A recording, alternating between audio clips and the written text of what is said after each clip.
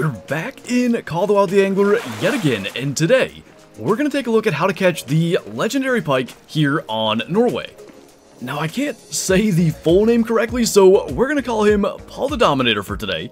He is a gigantic northern pike, which of course has bait and lure preferences of swim baits, jerk baits, and spinner baits.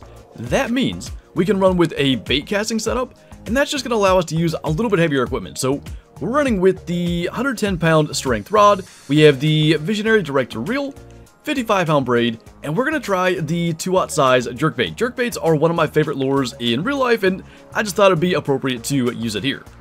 And just quickly, because the game did just come out on console, I know it might be tough to already have the setup that we're using today.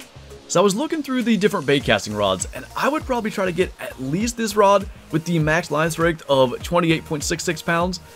It would be a much tougher fight running with that, but I think that coupled with the 27.5-pound braid probably can land him. If you're going with that though, just know it's going to be a tough fight. Now for the most important part, the location. Paul the Dominator has been being caught down here at this kind of south center lake on the map, just on the southern side of where the creek runs into the lake. So we're going to move down here. The nice thing is, it seems like a lot of people are catching them from the shore, so that can be really useful as far as where we actually sit. The one negative is, it's still pretty early morning. It is about 3 a.m., so kind of dark still. If we can't see him surfacing in the dark, maybe when it gets light enough we'll see him. And in the meantime, we'll probably just kind of cast out here and see if we can hook him. One final thing, I did want to mention this as well. When you're targeting any legendary, check your challenges. We have one like this to catch 110 pounds worth of fish. Paul the Dominator is huge. It will do about 2/3 of this if we can land him. We might as well have it active. Was that him right there? That is him right there.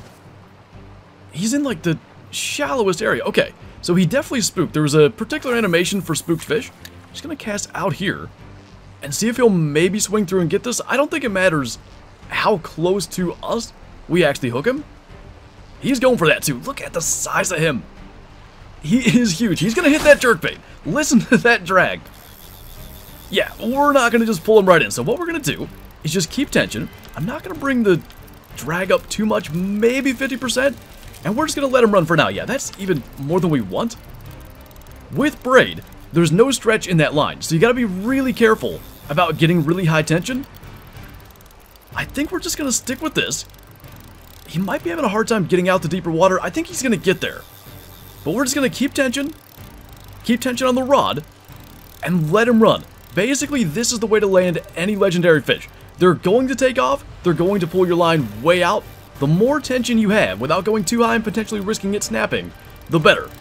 Wearing fish out is done via tension on the line. This is what we need to do. And you can kind of see, as we've just given him time, we're starting to pull him in a little bit, keeping tension on the rod. I can promise you, we're not going to land him even if we get him into like 10 feet now. Eventually he'll spot us, and he'll just take off again, and probably go even farther than he is at the moment. But right now, we are actually slowly but surely moving him this way. Now this particular spot we're sitting is tough. Just the way the camera is, it's hard to see what the tension on our rod looks like. This is kind of working, but it blocks our entire view of the fish itself. So just gonna keep on kind of doing this, switching sides when he does start to pull line. And we've got him into 50 feet already, but like I said, I'm thinking he gets to 20 or 30, sees us, and this starts all over again. There he is though, and that might be it right there. He may have spotted us. I want to get a look at him in the water. Let's pull him a little bit this way, just to get to see him. He's at 20 feet. Look at him. He is huge. I think, yeah, he's trying to get away. He's in such a shallow area right now. He's having a hard time with it. He is kind of succeeding despite that. He's having a tough time really getting out there. I think he's maybe finally got beyond that really shallow stuff, but we're kind of able to hold him back from getting too far. And again, tension on the rod, tension on the line is how we fight this fish and get him in potentially a little bit sooner than otherwise. And you can see where lighter tackle could do this, because at least if he's in this area, there's not a lot of places he can run and just basically take all the line off your spool. Even with really low drag and a lot of patience and tension, you can 100% do this. So just up in the drag a little bit more, you'll notice we don't go quite as high on like 35% now, so we can bring it up to 45%. and start to kind of bring him in. We can see him sitting underneath that vegetation there, under 40 feet. I still don't think he's ready to give up. He's just in a really weird spot that allows us to keep him pretty close. And I think eventually we might be able to wear him down and bring him in just a little extra quickly. We got him into 35 feet, just keeping a lot of tension on the rod itself. 25 feet. Are we going to be able to land him? He's under 20 now. Just going to keep doing this. I'm not going to move anything. Just keep the tension where it is. It's not too high that there's a risk of snapping. Bring this up a little bit. Look at the size of that guy. I think we have him. Gonna pump this up a little bit. That is insane. How long was that? 7 minutes. Not bad. A 65-pound pike in 7 minutes. And you can totally see where lighter tackle could do that too. I'll explain a little bit why that can work, especially in an area like this. But first, oh, this is not bad. Considering, like, it's basically nighttime, the lighting here is good. Like, I can live with that for our screenshots. I was thinking about just sitting here forever and waiting till daylight, but I think this is solid. Pretty cool markings too. You can see some of the scarring, like down the head and back. I thought there was a scar somewhere too I noticed as we were bringing them in. Maybe it's this one right here? Oh, and another one.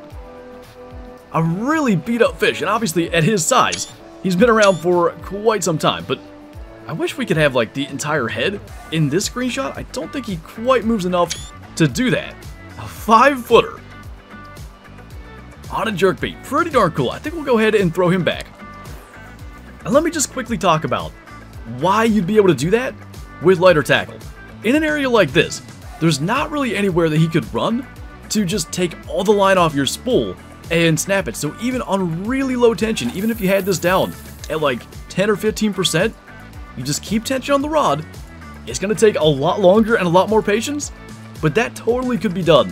When they're in areas like this, where there's not just endless water to run to, that's the best way to catch legendaries on lighter tackle. So one thing I realized is that either legendaries don't count for the daily and weekly challenges, or there's a bug going on with them, and I do kind of remember that being a thing. So I decided to go ahead and target Arctic Char. Looks like we got a decent one on here, and depending on what happens with the challenges, that might be what we spend a little time targeting. So this is just a little 6-pound bronze, and the question is, will that actually update our challenges? Because as I mentioned, there's been a bit of a weird thing with them not updating, and yeah, so our weeklies don't show that we've caught any fish or any amount of weight. I still think it's a good practice to get into, whether or not they are working at the moment, but if we're not going to complete any challenges, we might as well really target big fish today. So we're going to switch it up. We're going to get a slightly larger spoon lure and see if we can maybe pull a big Arctic Char out of here. So we're going to start with a size 2 spoon, and essentially what we're doing here by using a larger spoon lure is trading in more catches for, hopefully, chances at larger fish. So some of the smaller Arctic Char in here aren't going to hit this, but if there are better size ones, those are the ones that should hit. I think that's a big brown trout right at our feet, basically. Managed to hook that guy. So quick sidetrack. This is back on the size 5 spoon, and I wanted to change location. We're having a hard time even landing this guy, but that looked like a good one. We're right here, like at the base of this waterfall, and we just cannot get this guy in. He's actually pulling out a little line on us. That's actually going to bring him in. So that is a 17.8-pound brown trout. And that's on the size 5 spoon. Like, not a bad fish at all. That's probably our biggest brown trout. However, one thing that I wanted to do in essentially trying to target the best fish possible was go to a place where we could catch both Arctic Char and brown trout, but not have Atlantic salmon, because the problem with Atlantic salmon is they get huge, they'll also hit spoon lures, and they'll bring you on a lot of very long fights for silver fish. So we're basically going up to where this, we'll say, river runs out of, and we got a nice little bonus there. Ooh, got another one on a size 3 spoon, and that's got us at a standstill as well. Now, I have caught salmon out of these rivers, but I'm not sure there are salmon in here. So we're going to bring the drag way up, because we have the equipment to do it, and we'll try to bring whatever this is in. I saw, was that a char? I saw a little bit of reddish color on that. I still can't tell. We have it almost into where we can land it? That might be a char. I think that is what we have here. Can we just get it actually in? That is an Arctic char. Not bad. 14 pounder for that. And that's on the size 3 spoon, so you can see the spoon size doesn't exactly dictate the size of the fish you're going to catch. We caught an almost 18-pound brown trout on a much smaller spoon than that char. By the way, finally that challenge decided to do a little something, which is interesting. However, mainly what using, say, like a size 3 spoon over a size 5 spoon does is it eliminates some of the little 6-pounders like the first one we caught from actually chasing it. It's a little bit too big for them, and that's even why I wanted to go with the size 2 spoon. I think with brown trout in here, we will get some hits on it. Ooh, no way. Right out of the river here. I finally gave up on the lake. It just wasn't working. I think that's a brown trout. Definitely not bad, but a 13-pounder on the size 2 spoon. So this is where it gets a little bit difficult. Do we just go back to size 3 because we're catching more fish and ones that are in the same size range anyway? Whatever that was a big fish, and I expect going down one size, we should be able to hook him. Now, we probably shouldn't have casted from here because we definitely could break this off on the rocks. He's chasing it. Is he going to hit it in time? He is. Try to maneuver him down and around a little bit just so we can bring him in properly. I think we can land him here. And let's actually see what the size of this guy is. That's way better. A 17-pounder?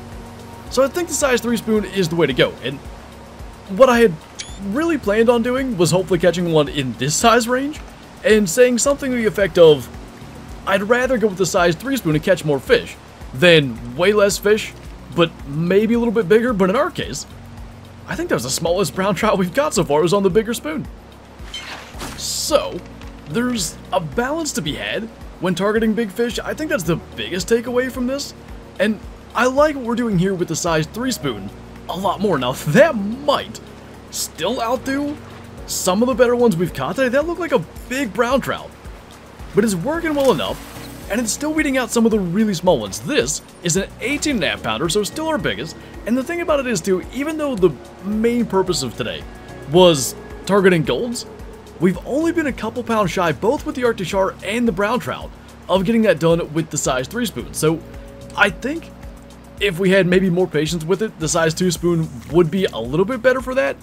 However, so far, we've got more and better fish with the size 3 spoon, and I find that a little more entertaining than the monotony between bites of a bigger lure.